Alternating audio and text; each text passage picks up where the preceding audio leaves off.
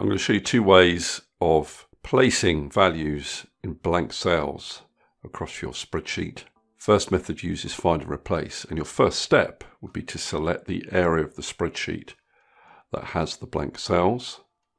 Then you can either go up to find and select, and this is on the home tab of your ribbon, find and select replace, or use the shortcut key Control H. Now the find what box you just leave empty, and in the replace with box you type in whatever you want to enter in your blank cells. I'll put N/A. Replace all. It'll tell you how many replacements it's made.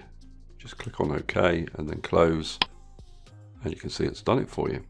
Now for the second method, you've got to start by selecting the relevant area of your spreadsheet again, and then you can either go to find and go to special, or you can use the shortcut key Control G and then click on special down here, and then you want to select or go to blanks. So we select blanks in this dialog box, click on OK, and you can see it's selected all of the blank cells. Now the active cell is the one that doesn't have the grey background, and as I type, it will enter a value in that active cell. Now rather than just pressing enter to confirm, if you use Control Enter on your keyboard, it will enter that value into all of the selected blank cells.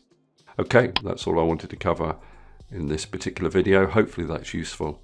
If it is, please give me a thumbs up and subscribe, and I'll see you next video.